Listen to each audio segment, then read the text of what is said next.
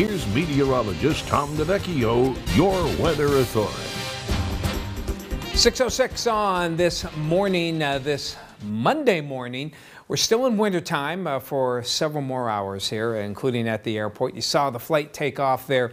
Myers Mentor RV weather cam, and things are in good shape here. Nice dry runway, nice clear skies. It is a cold one out there though as we start out the day, and it will have those some milder temperatures just in time for spring, which officially comes in at 5:24 this afternoon. And on our Facebook page, you want to know, what do you plan to do for spring? What are some of the projects you have? I know me personally will be working in the garden among anything else, so we'll have our fun here.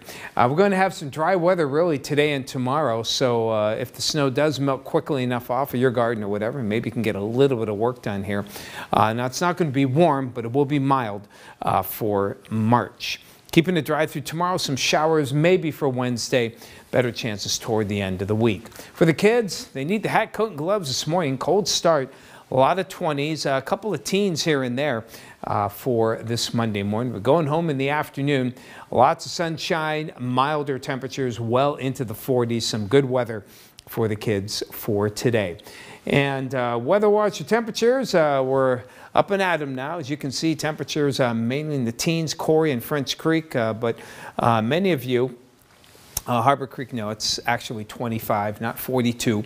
We have 25 in McCain and Fairview, and out toward Dewitteville, Jim's got 25.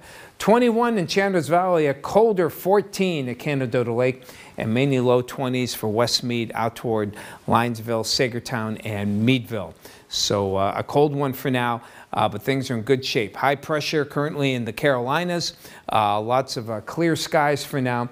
We do have this front trying to come down, but that high is pretty strong, and that along with this fairly flat flow just won't allow that front to come in. It will spread some snow showers, some lighter snows well to our northern Great Lakes.